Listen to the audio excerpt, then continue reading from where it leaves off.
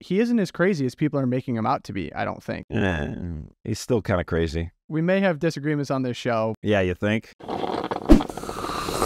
right, everyone. Welcome back to the LOOPcast, where we talk faith, culture, and politics from a Catholic perspective. Today, it is me, Erica, and Josh. Interesting week for Democrats, to say the least. We have a contender now, potentially, in RFK Jr. He just did, for the first time, he said in 18 years, he was able to give his full case for vision for the country, a lot of the work that he's done. The first person to let him speak is Joe Rogan, and you might see him on the thumbnail coming soon, but Joe Rogan, of all people, gave him the platform to finally get out his points. And once the G's out of the bottle, there's no going back. So I want to give a little bit of a timeline of why this was such a controversial interview. For those that maybe weren't following it as closely, this is a really big deal for a lot of reasons. So starting, RFK Jr., he is the son of Bobby Kennedy. He is the nephew of John F. Kennedy, both of whom were assassinated. And he comes from a long line of a political elite family. And so he started off his career as an environmental lawyer, going after environmentalist causes. And he has kind of taken his career in the direction of pursuing what mercury does in terms of their role for health. And so he, of course, has been very critical of big pharmaceutical companies, what's going on in vaccines. And that is considered conspiratorial by a lot of people. So he's been completely banished from polite society for a good 18, 20 years. Not allowed to talk. Whenever he does talk, his stuff gets yanked down. He's censored everywhere. So for the first time in his words in 18 years, he was able to go on a program, talk for 3.5 hours, give his full story. He's also running for president as a Democrat, of course, coming from a long line of Democrats. Yeah, I honestly think he announced that he's running for president precisely because it gives him a greater opportunity to get back on platforms like Instagram. Right, and I think it's a smart move. Part of the trick. Yeah, I think it's a really smart move, but this is kind of revealed now that he's been able to come out and speak in a full segment. He isn't as crazy as people are making him out to be, I don't think. Or at least he isn't deserving of complete censorship. Okay, I mean, he's slightly less crazy. I mean, I don't know. He's still kind of crazy. We may have disagreements on this show, but he was able to first give he was able to finally give his full piece. And so the what happened directly after was Joe Rogan had also interviewed this guy, Dr. Peter Hotez. He is a PhD. He was kind of a media darling during 2020, 21, 22, going on MSNBC, going on CNN, pretty much anywhere he could go. He's on 24/7 talking about, he actually started off testifying in front of Congress saying that the Emergency Use Authorization Act shouldn't be used for the vaccine. That was when Trump was in office during Operation Warp Speed, and then quickly changed his tune as Trump left office and Biden got in office, all of a sudden saying, yep, everyone should get it. The goalposts really moved a bunch of times, but there's a lot of very public contradictions in what he's been saying. And he kind of threw the first shot across the bow saying, and I have the tweet in front of me, this is on a Tucker Carlson episode on Twitter, "I'm quite concerned about the Elon Tucker link, then fold in Rogan and RFK Jr., and it becomes a pretty formidable coalition with neo-fascist leanings, in some ways darker or perhaps more dangerous than Trump, in my opinion. Awful. I just hope Team Biden is preparing." And so from that, Joe Rogan, who also had him on his show, offered him $100,000 to come on to debate RFK Jr. And the total tally of money that is put up to conduct this debate is about $2.6 million now. All going to charity. All going to charity. All for charity of his choice, of Hotez's choice. Because people would like to see someone publicly debate RFK Jr. because it's never happened. And he's given a lot of non-answers as to why he's not going to come on. But this has become just a huge conversation about, it's opened up old wounds, I think, from the past 3 years for a lot of people in terms of trusting the experts and not talking to the common man, and also not treating a presidential candidate with the proper, exposure and respect that I think any other candidate receives. So do we have any quick thoughts on this situation, guys? Well, I mean, the left it's kind of fun. Go ahead, Josh. I defer to Erica. I was going to say, I'd like to hear Erica first, because I know Josh has very strong thoughts. So the leftist media jumps on this, right? And not just media, but influencers. So we get comments like, no serious scientist should ever debate these points. science is not up for debate, I believe, as Peter Host has his own thing. And I think that they're completely missing the point here. And again, we're probably going to disagree on RFK Jr. and just how crazy he is. Many of his claims are probably wrong, but part of the reason he even has a platform and he's generating this kind of interest, one, because Rogan gave it to him, but it's because we're at a point in a society post-COVID when a lot of these major medical healthcare figures, including Peter Hotez, who's now like, well, I won't debate it because he's not a peer-reviewed expert or something. We're at this point where people like Hotez and Dr. Fauci, people at the CDC, and on, they made it a public platform issue. They came on news shows, they came on Rachel Maddow, they came on, and they brought all of these, you have to take the vaccine, mask mandates work, we have to keep the schools shut down because this is our medical opinion. They made it a matter of public debate when they brought it out for the last 3 years, and people really suffered at the hands of this overbearing elitist medical establishment coupled with big media and big government. And, if you beat people over and over again with these contradictions, like masks are bad, masks are good, masks don't help, vaccines are bad, vaccines are good, they're not that effective. I mean, Konstantin Kisin, he's a comedian, but he's also a journalist and he's a public figure. He had this great Twitter thread, and then it became an article in the tablet. It's "Why don't they believe us?" He says, quote, "You're struggling to understand where all this vaccine hesitancy comes from. Let me help you." And then he just goes through the history of the last 4 years. Actually, really goes back to 2016 in England with Brexit, and then the Trump campaign, and then the COVID issue.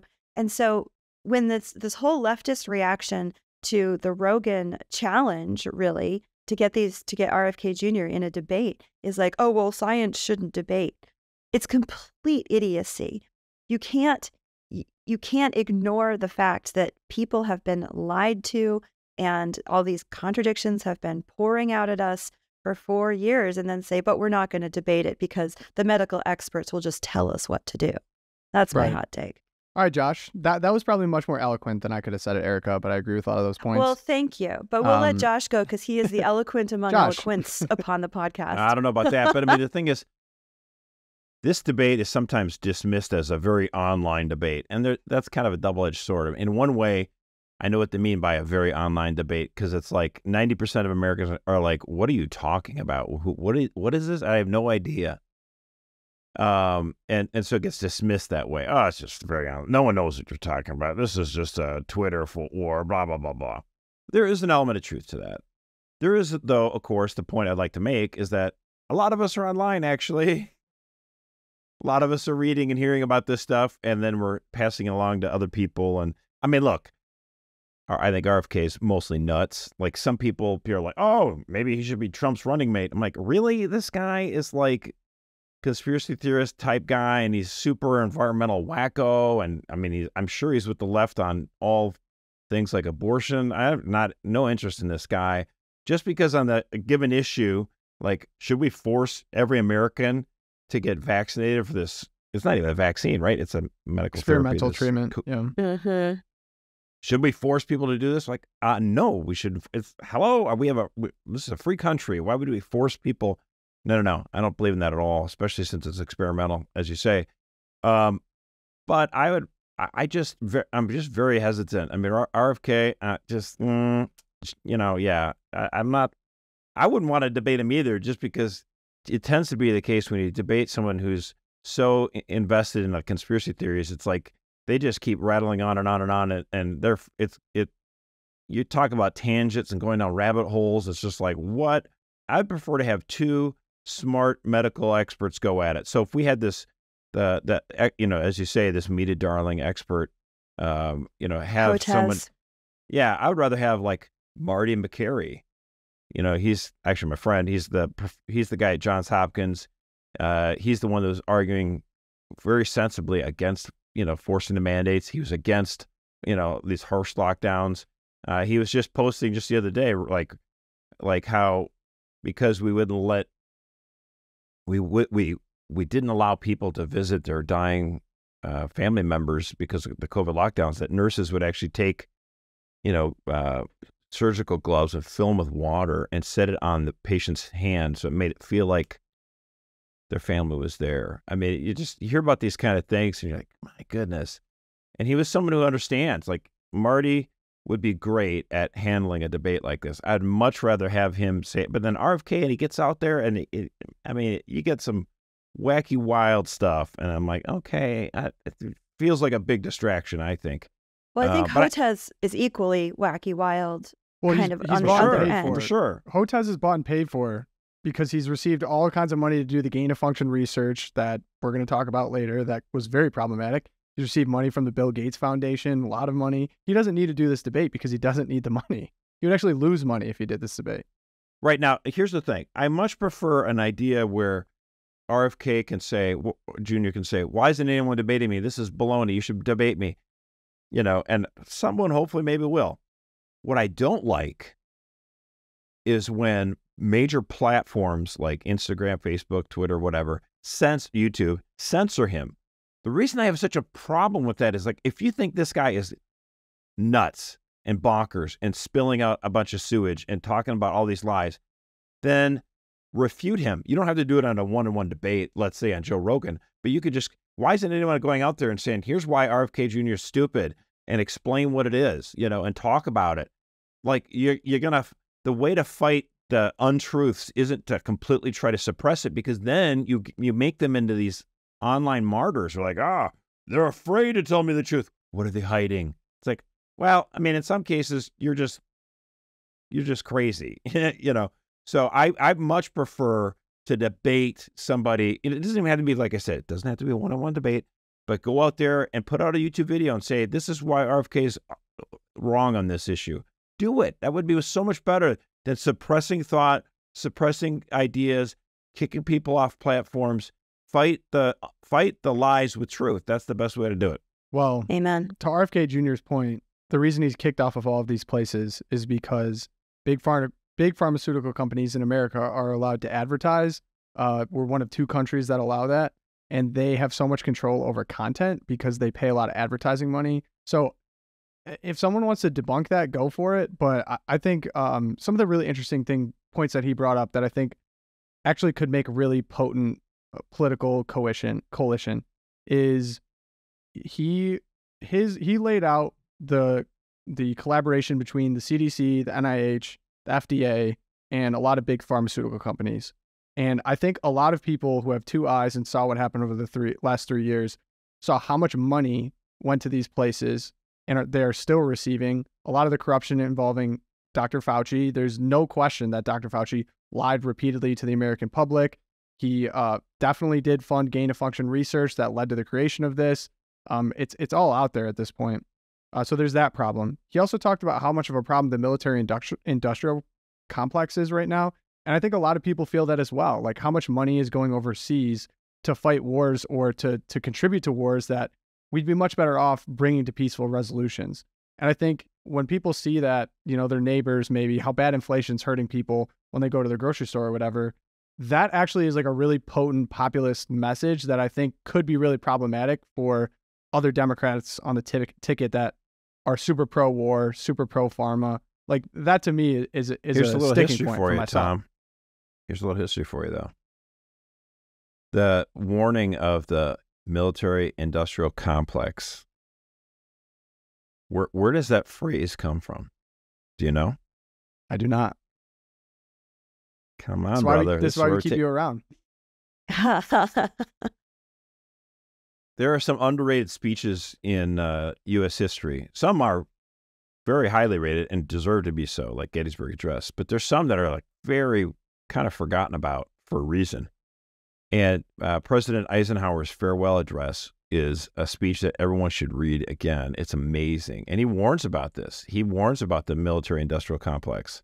This conjunction of an immense military establishment and a large arms industry is new in the American experience. The total influence, economic, political, and even spiritual, is felt in every city, every state house, every office of the federal government. We recognize the imperative need for this development, yet we must not fail to comprehend its grave implications.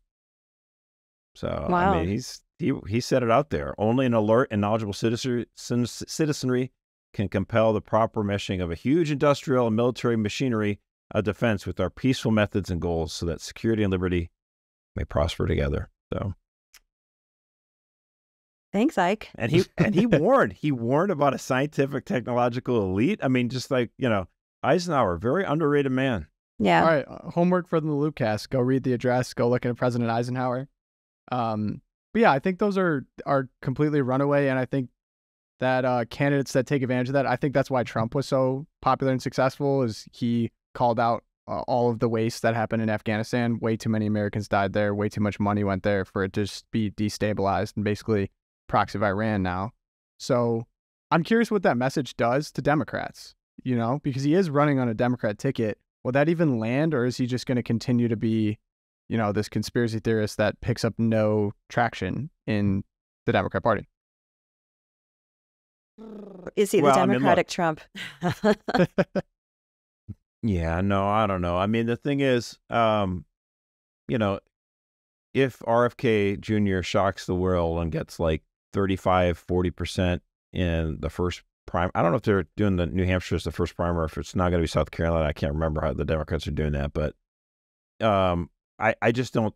I mean, there's no way all of a sudden RFK Jr. becomes the nominee and everyone rallies behind him, because the Democrats in charge would be like, what? I mean, we still need to remember like how powerful the Republican establishment is powerful, but it's nowhere near what the Democratic establishment is. And people need to realize this, because, Joe Biden got like 7-8% in New Hampshire primary, and he was like 7th place or something like that. And Nancy Pelosi was so spooked that Bernie Sanders was going to become the nominee, that she and James Clyburn, who's the number 3 guy in the House Democrats, went to, and he's from South Carolina, and he's a very powerful black Democrat from South Carolina, and he went down there and he said, look, Obama trusted Biden, we're going to trust him. And Biden went from like 7% to like the winner overnight. He won South Carolina, the rest was history. And so they can do that. They have the ability to kind of turn the mechanisms, right? And so you can imagine a scenario where, who's ever in charge of the White House right now, it's obviously not Biden. I still think this is like Obama's 3rd term. He's got his people in charge there. And so, Obama's going to decide, okay, do we want to have Kamala Harris, who's kind of, politically toxic because she did so terrible when she ran for president, or do we just push them aside and let it be an open field, or do they just handpick California Governor Gavin Newsom, and then he becomes the guy who's the nominee? So, I mean, to me, it's not going to be that the Democratic voters are going to decide. Technically they do, but really it's going to be the establishment who says, this is the person you need to vote for. Okay. And I thought to myself, they're going to obviously go with somebody like, I thought after Hillary, like, are they going to go for a woman, or are they going to go for somebody who's, the first, I don't know, Hispanic president or something like that? Like, no. They picked Joe Biden. They were willing to lose rather than to have Bernie Sanders as the nominee. That was worse for them. It blows my mind. But so you're saying there will be no populist uprising in the Democratic Party for this? No, that's what they said about Trump. The percentage of Democratic voters who are appreciative of the Democratic machine is very, very high. I mean, there are people in the Democratic Party who don't like the establishment, but there's a lot of them that do. They go along with it. So if I could ask you then, do you think there's more Republican voters that are dissatisfied with the establishment than there are Democrat voters that are dissatisfied?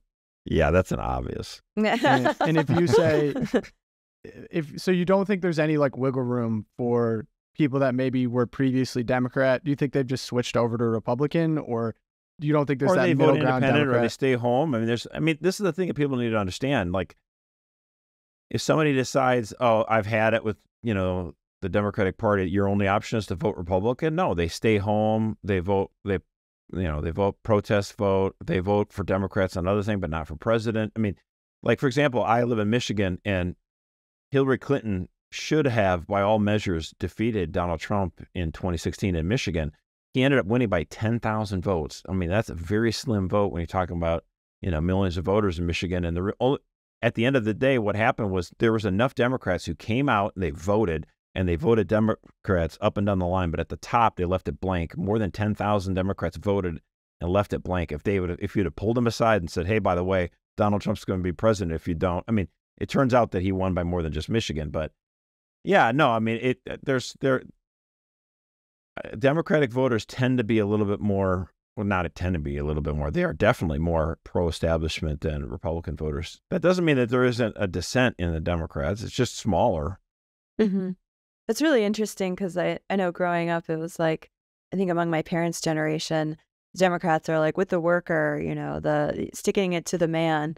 But times have changed. That's what he was saying about his dad, Bobby Kennedy, was he built his following on Catholics. He targeted Catholics specifically, the poor, minorities, and he had a ton of momentum going into the point where he unfortunately was assassinated. But he spoke very fondly of that, and my question in my head was like, well, does that still exist? And I honestly don't.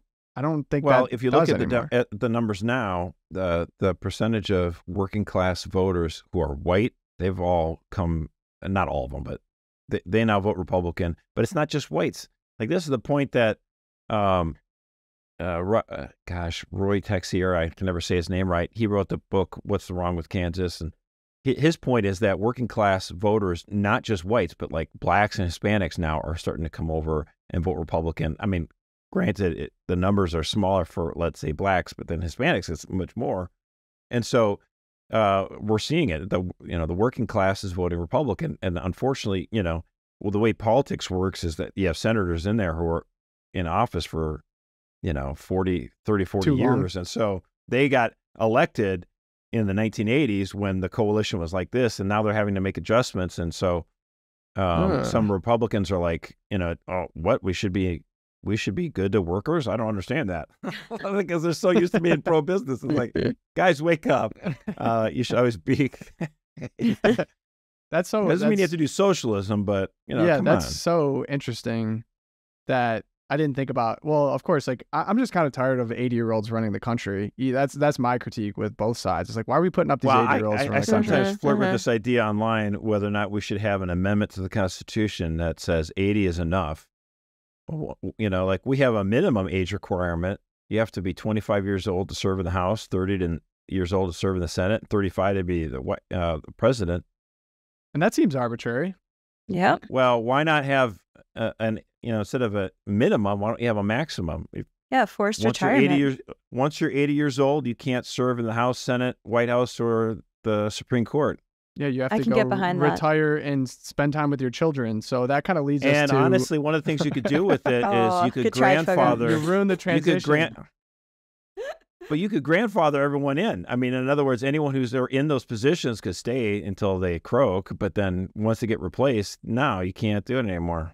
Mm-hmm. It'd be helpful. I'm behind that. Yeah, I'll go agree. for that. But our resident, almost 80-year-old, is he 80? Joe Biden? I think he is. Yeah, he turned 80 last November. Happy birthday. He turned 80.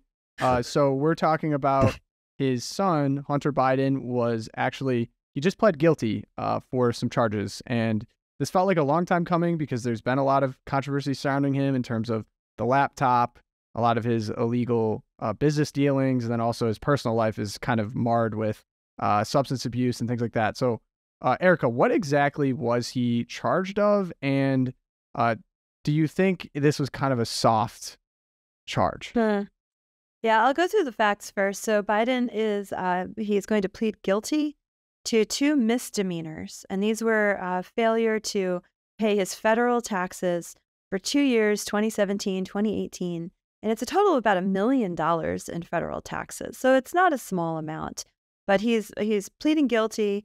But he's not going, as a part of this deal, he will not plead guilty. He will admit to the wrongdoing, but he won't have to plead guilty to the felony charge of lying on a gun purchase form in 2018. The irony, of course, being that his dad right now is campaigning on major gun control, take the guns away from everybody else. Meanwhile, his son in 2018 lied. The question is, are you currently using illegal drugs like cocaine, crack? And while Hunter was actually using these drugs. He admittedly was using them. He said, "No, I am not." He got the gun, which subsequently his then girlfriend threw in a dumpster next to a high school, which is also illegal. I mean, the whole story, it's just like clown world happening right in front of your eyes. But he doesn't have to plead guilty. He admits to the wrongdoing in terms of the gun charge. The charge is going to remain pending while he proceeds through a, quote, diversion program. And as long as he complies with the terms of that program, prosecutors will eventually drop the felony charge. So none of the plea deal touches on the laptop or the Ukraine bribe rumors or the $10 million he got from some foreign national while his dad was vice president. But the news here, of course, was that Hunter Biden admitting to these particular wrongdoings and essentially getting off with a slap on the wrist. So a diversion program, for those of you who are wondering, what is this thing he has to do?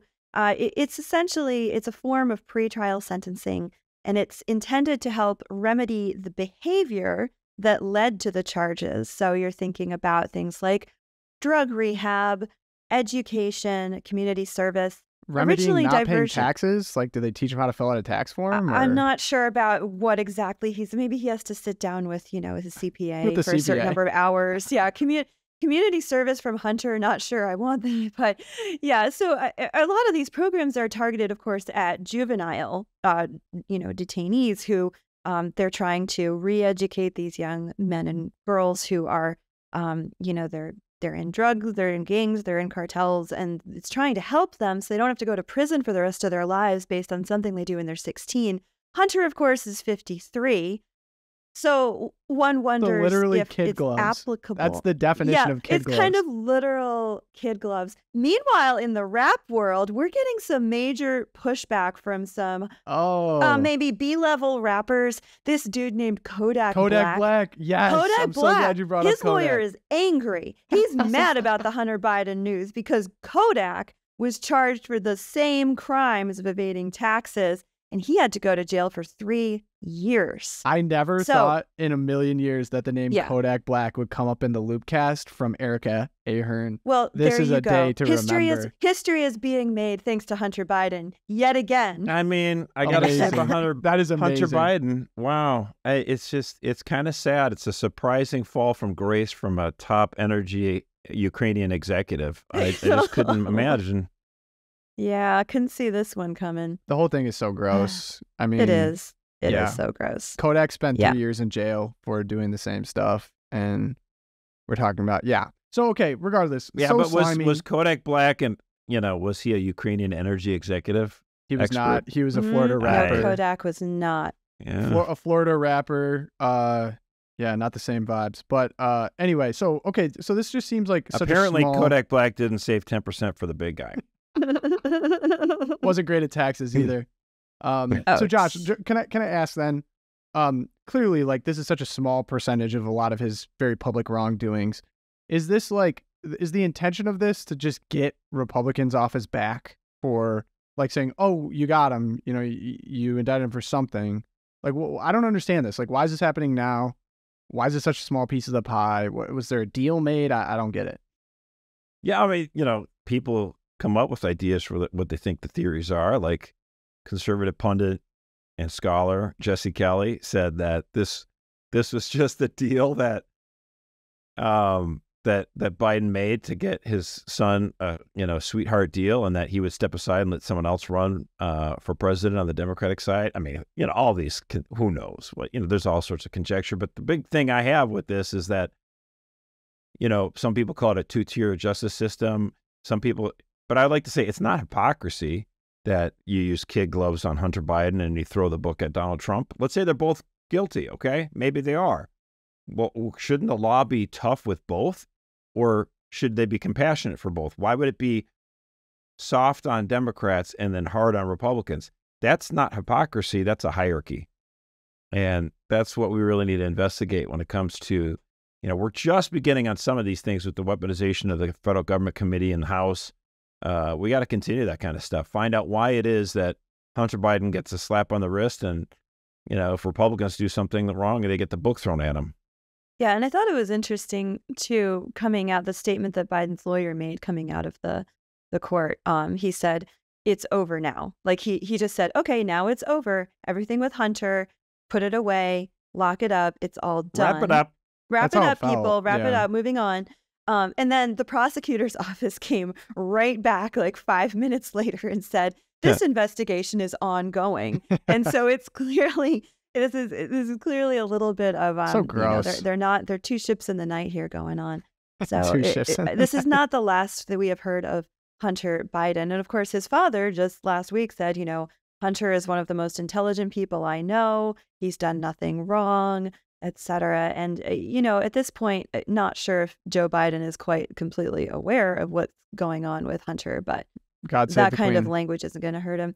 The other thing is, you know, you watch CNN, you watch MSNBC, and all their comments are about how horrible it is that Republicans are using this story as an excuse for dredging up all of these baseless claims about Biden's laptop again. Like, I'm like, that's just it's Again, you just how have to dare imagine you notice that this is sketchy?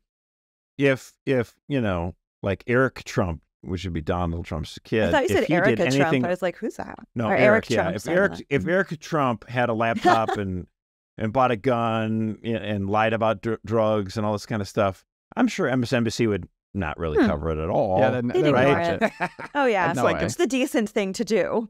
Yeah, right. If Barron, dude, I loved seeing Barron at the White House. He's so oh, tall. Barron, he got He big. was so cute when they were in office. Anyway, this is shaping up to Yeah, be he one of grew my like favorite 4 feet episodes. while his dad was president. This is definitely shaping up to be one of my favorite episodes so Oh, far. you're welcome, Poco. So next we Kodak have Black. the we have the Dodgers. So we're not done with the Dodgers. We had officially the event outside of the stadium has happened. Our ad has now been seen over 3.5 million times. The people who have Oh, back it up. We need to Hold update on. your numbers. what? I mean that we did On online YouTube. advertise. Yes, but in LA we were on TV. I got a report back. It was viewed 18 million times. Yeah. Dang. I mean, we were guns ablazing on this ad, so it was great. It's a sweet. I mean, it's a sweet ad too. Yeah, The as thing soon as about I the saw it, I ad, thought it was too- really well done. Thing about the ad I thought was really good, and it was not me who did this, okay? But to understand the appeal of the ad, because we looked on, you know, when someone's in front of their TV and the ad comes on, they can't help but watch it, all right? But when you're watching it on, so when it was on TV, people had to see it. But when we did the online ads, we got 3 million views on it, and we watched it. You know, you can tell, you know, get behind the scenes, and YouTube gives you all the statistics, and it was 91% of the people watched a full 55 seconds of this ad. In other words, everyone Which is couldn't help but unbelievable. watch it. Right.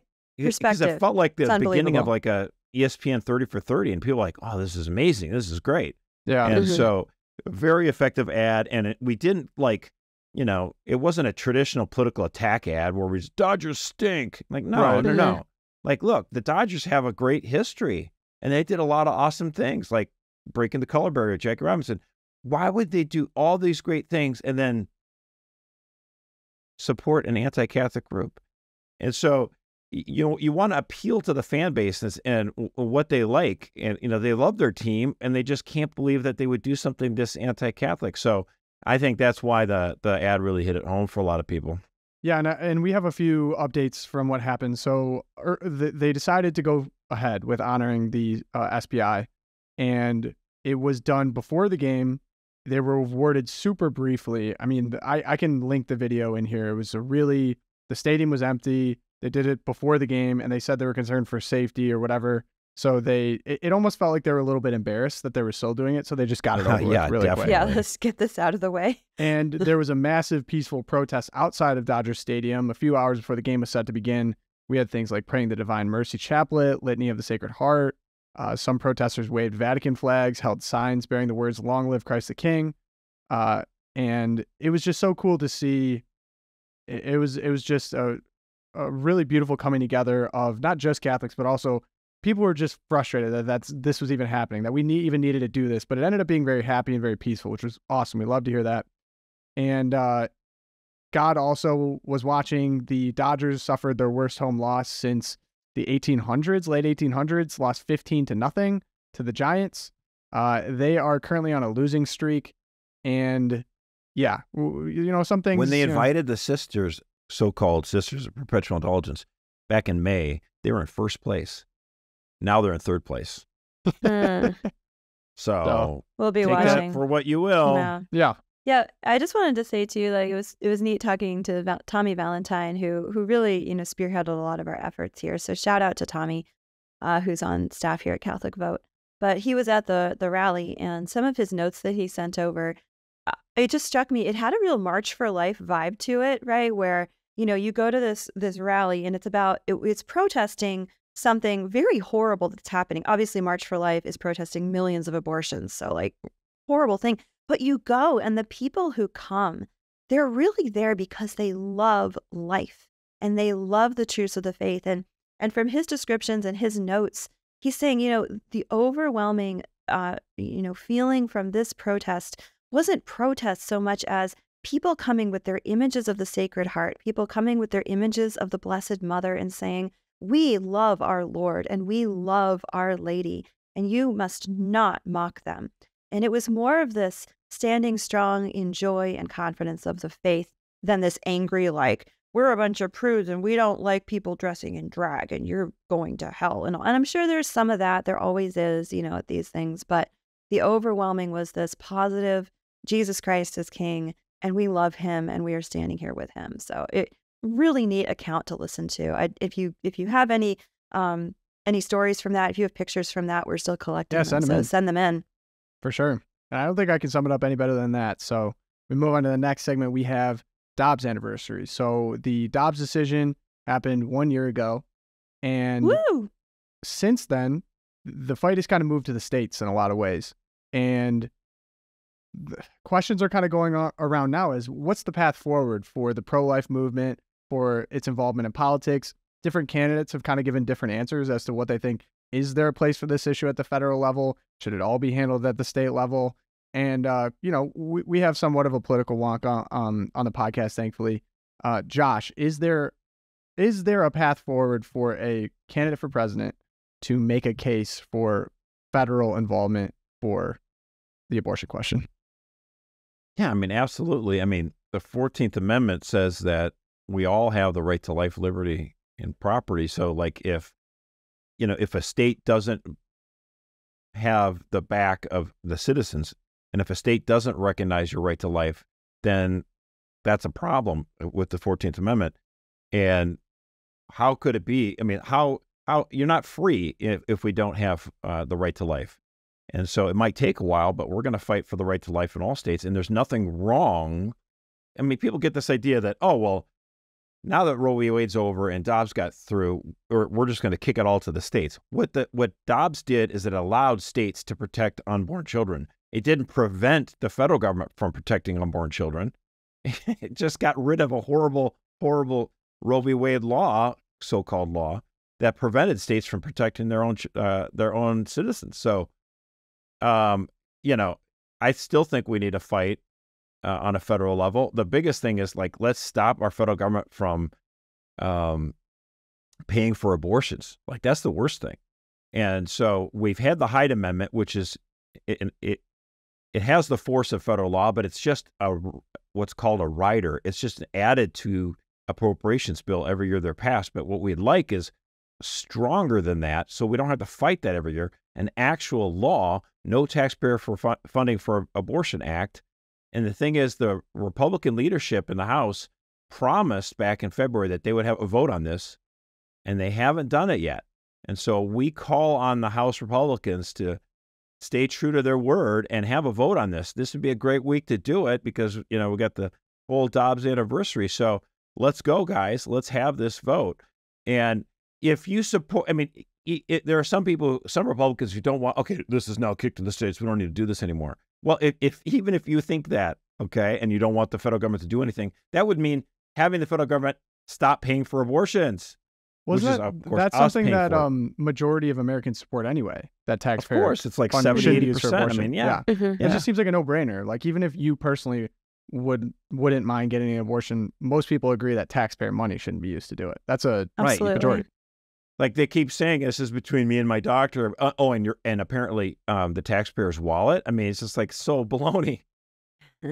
Yeah. Yeah, and another area in which a presidential candidate can really push is cleaning up our military, our armed forces, and all the branches, including the Coast Guard, which is not in the Department of Defense, but the president is the commander in chief, and there is definitely, that's something the states can't do, is stop this abortion tourism movement in our armed forces. We're going to send our military members across state lines to get abortions. And pay for it. And it's tied to the Hyde Amendment, like Josh said. But that's another area where the Biden administration has just used the military to push its radical abortion agenda. And a future president could be reeling that back in. I was talking to our... The Coast Guard is part of the military. It is part of the military, but it's not under the Department of Defense. It's under Homeland Security. So people saw... Is that true? It's under it both. is? It's under both. Okay. We might check do a that. real-time We'll do a fact check on that one. Yeah. Ooh, we're going for that. Go for it, Pogo. Do me a Google. I kind of love that. Dude, I will keep going, Eric. I'm Googling it right now. All right, you go Google that. So it's just that you're right though. In wartime, it's under Did you say you're right? It's under. The magic word. I said both. It's during peacetime. it's under Homeland Security. During war, it's under the defense. Okay. All right, good distinctions. I'll forego my Google. Thank you for conceding. Distinctions were made. That's like Civics 202. That's not even Civics 101 with Josh. That's Civics 202. That was a concession right just there. letting you know. Getting up to the sophomore level. Okay, so one of the things that I've heard actually, to your point, Erica, people have come to me and they'll talk about some interviews that we do that they like. And one of the ones that keeps coming up, which was a short interview, but a cool one that you did, it was when we talked to the senator from Alabama, Tommy Tuberville. Senator Tuberville. That was a great one. That was fun. It was just something that I think a lot of people didn't know was happening. It was kind of low key, and he gets attacked for it from time to time, but to my knowledge, still holding up all promotions, nominations until they stop using abortion funds for travel. He's still at it. That is a real principled stand that I think a lot of people are inspired by, and it's what they'd want their elected representatives to do if they elect them. So absolutely, go check that really one out. Neat one. So yeah, shout out to man, there's so many things I could talk about since Dobbs dropped. I mean, the day it dropped was just like, it felt like I was going to be at the March for Life for the rest of my life. And it's still going on, of course, but. Well, now there's a celebration of life on the Dobbs Anniversary. You're headed to that, Josh. Yeah. Yeah, I'm taking 2 of my boys over there. We're going to celebrate. Nice. That's cool. It's going to be a great day. It'll be fun. So if you're in D.C., I'll see you Saturday. There you go. Hey. You can see Mercer and ask him all the political questions you want. Specifically involving jurisdiction of the Department of Defense, if you really want to push them. So, well, and of course, coming out of the Exciting. Dobbs decision, we have to mention just the number of lives that have been saved. 538, which is no friend to the pro-life movement. They were fretting this week. Of course, they're commemorating Dobbs that anniversary as a great tragedy for the American people. But 538 is estimating that over 24,000, there have been 24,000 fewer legal abortions since July 2022 as a direct result of the Dobbs decision. And of course, those are babies that are alive today. That's 24,000 people who are going to have a life and everything that goes with that. So that's the greatest legacy, right, of Dobbs. And we can't wait to see that number uptick as the years go by. I mean, the thing is when the laws changed like that, there were obviously some people who did fly to other states in order to abort their child. So what that means, they factored that in though, and that's still 24,000 heartbeats, people breathing because of the pro-life laws. So don't let anyone tell you, oh, it doesn't matter, who cares, voting doesn't matter. Didn't do anything. 24,000 people are alive because of this. That's pretty awesome. It is. That is pretty awesome. Yeah. So we move in the Twilight Zone now. Erica, you're up first. I'm up first. Well, going back to our COVID saga, I just want to update everyone. COVID patient 0 has been found. The first human being has been identified, and I just have to throw this in there. Sorry, dad joke from a mom. Who had it first? Who had it first? A man named Dr. Who in the Wuhan lab of virology was in fact patient 0. And what was Dr. Who oh my gosh, there's so many puns I could be making, but I'll stop. What was think he was- Doctor Who who doing was on in first? Wuhan? Who's on first? Who's on first? What was he doing? He was doing gain of function research funded by the United States of America. Michael Schellenberger, Matt Taibbi, and Alex Gutentag turned up new evidence that the COVID virus was created in a Wuhan lab and escaped and first infected a researcher we were paying, we being the Americans. The Wall Street That's just Journal great. confirmed the story this week, and off we go to the races. In fact, all those conspiracy theories weren't just conspiracy theories after all. So it was a true Twilight Zone in the COVID unmasking. No, You pun know, the intended. conspiracy theorist thing, that's like a Story perfect this week. bookend on this, okay? So with the RFK Jr. stuff at the beginning of the episode. So here's sort of my take. This one comedian, he said it much more colorfully than I will. When he talks about conspiracy theories, he goes, "Do y'all believe in conspiracy theories?" I'm like, no one? None? Do you believe? He just had a great way of saying it. He goes, like, the federal government, you think the federal government's batting 1,000, that it never lies to the American people about anything? And I just thought that was so perfect. He goes, because I have a kid and I lie to him every day. You know? Yeah. I mean, people just, I mean, understand. I'd laugh. You but stretch the truth. it was a whatever. joke. It was a joke, yeah. Distract your kids. Yeah, that's a joke. But the thing Yeah. is, I don't laugh believe if it didn't make me so mad. Let's put it that way. I certainly don't believe every conspiracy theory ever. I mean, and I'm not much of a guy in this. Like, I believe we landed on the moon. Okay. I'm going with the moon. Yeah. I'm a yeah, round earther. I even believe the earth is round. I do. You're really going to bring this one up? Why was the flag not waving? That's all I got to say. I think that there's no atmosphere, bro. Come on. Right, there's no a wind case. on There's the a moon. case. No. Well, no, the There's flag no was waving. That was the conspiracy. But so you can't bring up these theories with me. Well, all I got to say on conspiracy theories, I don't even like the name conspiracy theory because it just reads to me as slander against people that you don't want to be right. There's the truth and there's falsities. There's not the truth. Anytime, everything's a conspiracy theory until it's proven true or it's false. But like, if you choose Sure. not to engage with these people and just slander them, censor them, whatever, all you're going to do that is make them more mad, make them more extreme. And that's the problem. That's my been biggest created problem, with RFK right? Jr. Is the censorship and the slander and the bullying tactic.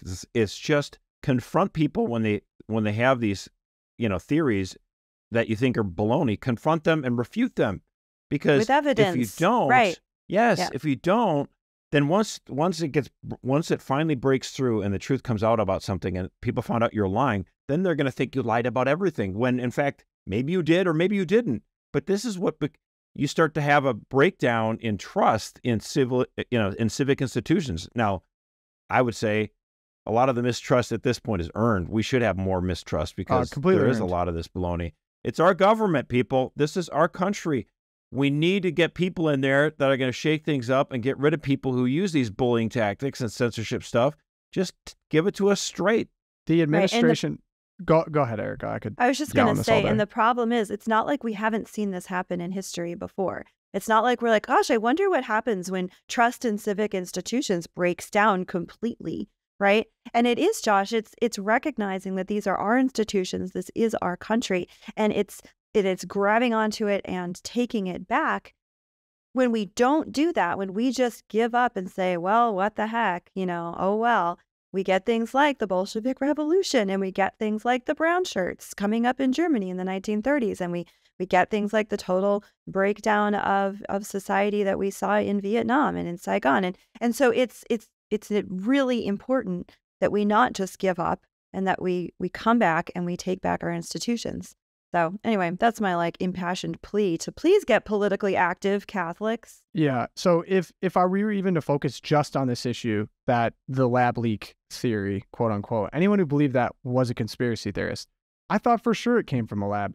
The Biden administration and all the people in the cabinet labeled over half the country, I'd say, as a conspiracy theorist, as a domestic terrorist, yada, yada, yada. And for anyone that is wondering why people are so frustrated with the Biden administration, it's because of this language that's used to describe anyone that disagrees with the priorities of the administration. MAGA extremists, domestic terrorists, white supremacists, you're just rationing it up to the worst of the worst. And how do you expect anyone to come to the table, have honest discussion, have any type of trust with you, if you're just going to label them and dismiss them from society. So, I mean, of course this came from a lab. Someone ate a bat. Like, that's the dumbest thing I've ever heard. And someone ate a bat. To be called crazy by leadership, people that are in charge of public health for 3 years, to now just have this happen. And where's the apology, people? I haven't heard any apology from anyone who slandered me for the past 3 years, for anyone that believed in natural immunity. So that's why the RFK Jr. problem is self-created, because because previously he was labeled as a conspiracy theorist, which I disagree with personally, but I was labeled a conspiracy theorist for believing that this was in a lab. We're all in the same boat now. Half the country's in that boat now. So you're wondering why this guy's blowing up. You're wondering By the way, why Joe it's funny Rogan's specifically on the origin coming in a lab. The funniest part about that is when they dragged out Jon Stewart on, Colbert's CBS show. Oh my gosh. And it was this routine where he's like, "Oh, do you think it could have been the bat, or maybe the lab that's in Wuhan?" And I was like, to me, I just laughed at this, because this was the establishment realizing that they needed to use a little humor and say it's okay to believe this now. I mean, these guys are the stenographers for this regime. It's just, and Jon Stewart was the only person to have RFK Jr. on to talk about vaccines, and that was yanked in like a day. I think it was like 5 days before that was pulled off forever, and he had to publicly apologize for having him on or whatever. I think it's all super fishy, but that's all I have to say. I'm going to move on to other problems with trust. So for my Twilight Zone, I mean, this is just, as soon as I saw this, some things are just made for the Twilight Zone. So there's a restaurant in California, and this actually, relates to us directly as Catholics. So many of us Catholics, we appreciate the sacrament of confession. And I do. There was a restaurant in California that brought in a fake priest to hear confessions from employees. And this priest, strangely, was asking very specific questions about, have you stolen food? Have you driven drunk? Asked a lot of very specific questions during confession. I don't know about you. Yeah. I haven't had a priest ask me questions during confession. And this was during work hours. So during work hours, and quote, get the sins out. And fortunately, the restaurant was caught and ordered. They had to pay workers $140,000. But I mean, I gotta say, oh man, I gotta say this. I fear, honestly, for the soul of the manager of that restaurant. Yeah. Whoever did this, I have to say, like, dude, you're the one that needs to go to confession now, because you play around like that, and you try to act like you're God, and you are cruising for an eternal bruising. You got to get it figured out. That it actually is kind of chilling, to think about that. That is a wicked sin. That is a wicked sin. It really threw me back. It threw me back to the interview with the exorcist priest, Father Martins. Because he talks about activities and playing around with religion and mocking as these openings to demonic activity. And it's just, I read this and I was like, oh, you don't play around with the sacrament of confession. That is not a game you want to play. So yeah, I'm with you, Josh. Get thee to a nunnery. Get thee to a priest. Throw the book at them. That's not even, so the restaurant denied employees overtime pay. Managers were paid bonuses from the employee tip pool. And some employees face adverse immigration consequences for cooperating with investigators. So there's a whole element of this, too, of cooperating, of targeting people who are Hispanic, who were Catholic. Right. Yeah, they're targeting Hispanics. And using employment status is like, it's... I know people who work in service industry, like it's spiritual exploitation, and it's actual working exploitation. And our Lord will not be kindly upon this, because there's several times in the Bible where Jesus admonishes people who abuse people for work, taking advantage of their labor. That's a horrible sin. Yeah. So it's something horrible. about a millstone too. I remember that verse. Vipers. Just kind of like, this almost feels like it's it could be like a sketch, like a comedy sketch, and then like literally some things are stranger than fiction. Like, I don't even know if someone would even thought this up to put in, I don't know, like a Key and Peele or something like that. I expect it to be a Law and Order episode within a year. That's right. Yeah, no, it will be picked up for sure. Script writers are watching. Josh, your Twilight Zone. I mean, this is Twilight Zone. This is crazy. The ACLU is upset. Well, what a shock there, right? They're always upset. They said the state of Florida, this is what they say, the state of Florida never provided medically necessary gender-affirming care to Dwayne Owen, causing her enormous suffering and violating her right to be free from cruel and unusual punishment for more than 30 years while she was in state custody. For the audio listeners, there was air quotes on the her. Yeah. Dwayne Owen is a murderer. He murdered somebody and then performed unspeakable acts against the body. And we're talking about a minor after death. This is a guy who's committed horrible offenses back in 1984 and in 1986.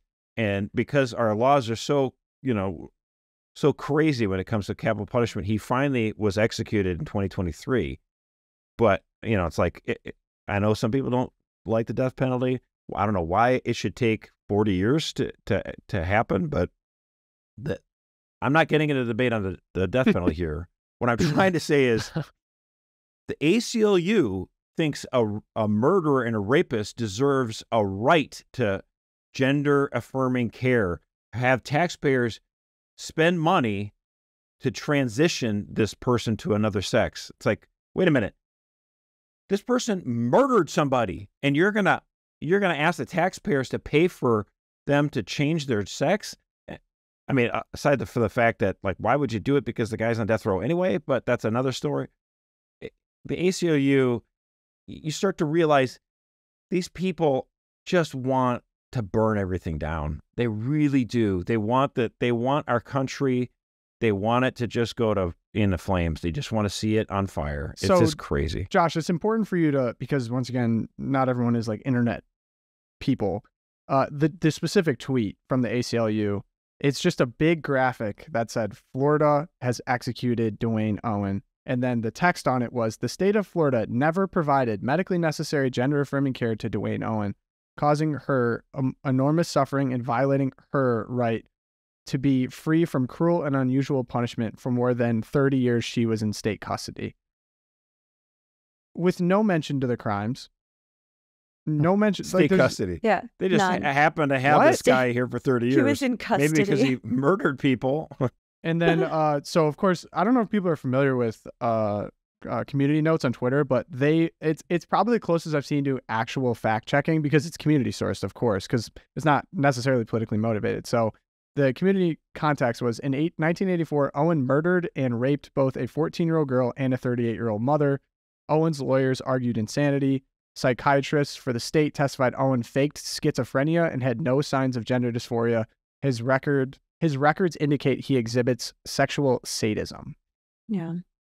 I mean, this guy, like, as far as the gender-affirming care issue goes, like, if they're talking about castration, that might be a perfectly appropriate punishment or penalty for someone, but that's obviously not what the ACLU had in mind.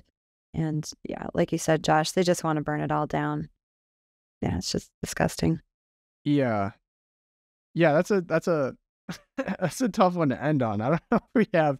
I mean, look, you asked for you. Look, that was Twilight Zone. Give me something from the Twilight Zone. Here, I'll tell you this. I'll tell you this. I want to end on a happy note, because the whole thing about the Dodgers, okay?